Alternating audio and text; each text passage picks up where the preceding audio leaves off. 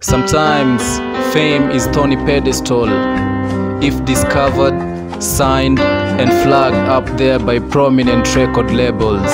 A slow killing poison. At first they pretend they value your potential. After evaluating pros and cons of investing in you, the industry products, not the gifted, authentic, legit artist deserving genuine treatment into greatness stardom.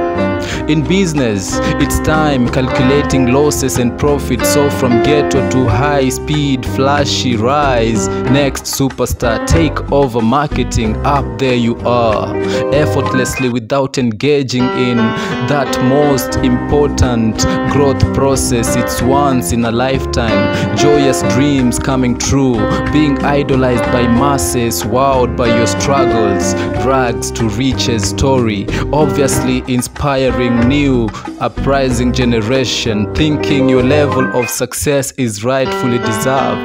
Yet within you, truth is you own nothing. Everything earned from music streams and royalties, high-end sold out shows and tours, plus 6 figures endorsement deals. Worst is you don't own masters to your own productivity, all compensating for the signatures you signed without lawyers. That translates contracts to protesting justice. Then you are dropped back to zero, grazing depression alone after short-lived glamour. It's pain in the ass, seeing another goes up, and abuse strategies continues. Double on some.